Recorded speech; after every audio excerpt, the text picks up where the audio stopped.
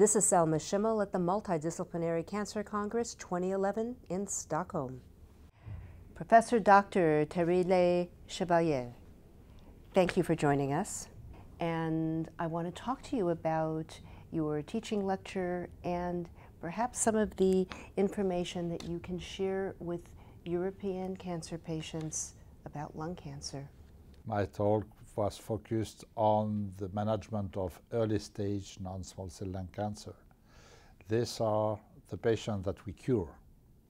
So it's probably the major issue in lung cancer, if I don't speak about prevention. So once the diagnosis is done, the patient is here, the best chance to cure the patient is to have an early diagnosis. That's the place where adjuvant treatments may increase, and we have showed in the last years that adjuvant chemotherapy was active in most cases. The problem is to try to personalize this treatment. That was the main topic of my presentation. How can we enrich our population? How can we improve our treatments in better deciding which type of chemotherapy or in adding targeted agents? And that's a big part of the discussion of this meeting. Personalized treatments mostly mean biologically personalized the treatment. And most of the important papers proffered in this meeting are focusing on that. And when you mentioned before this multidisciplinary, all these different oncologic cancer specialists or specialties coming together, lung cancer is such a perfect example of how all of these modalities work together, because that's disease that requires each one of these modalities. And surgery of thoracic malignancies is one of the most sophisticated types of surgery. Radiation with the lungs which are moving is probably the most difficult type of targeted radiation that we do. And we have a multitude of different lung cancers according to gender, according to smoking habits, according to many other characteristics. Professor, what are we learning more and more about gender, the biologic differences of cancer in men and women? We cannot explain easily. We think that there are some hypotheses that suggest that between estrogens and the development of cancer, there might be some differences. There is one American study showing that in women having taken hormone replacement, etc., there was an excess of lung cancer. So maybe there is something, but in fact we don't know why there is the development of lung cancer is so much at risk in women than in men.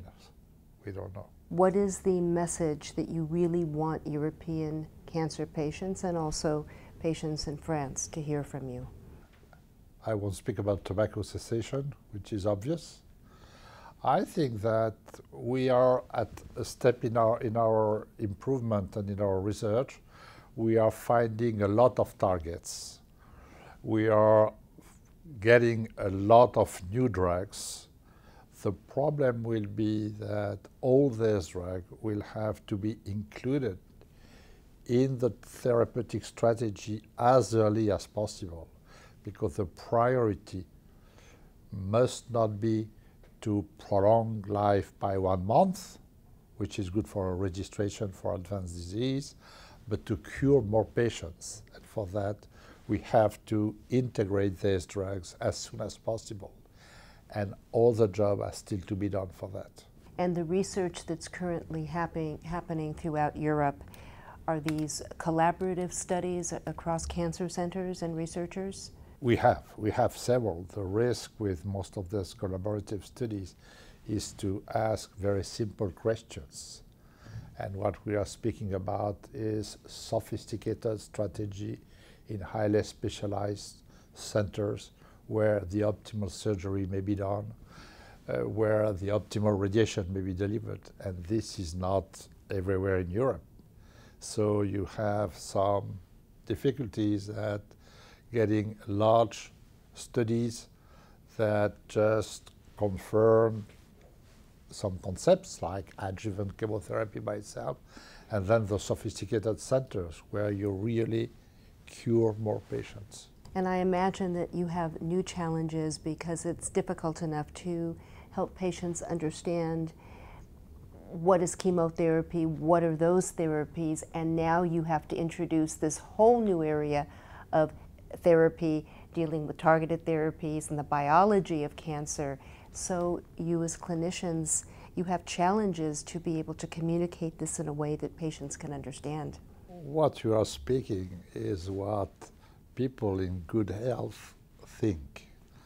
I think that once you are in the disease, it's pretty different. And you don't ask all these questions.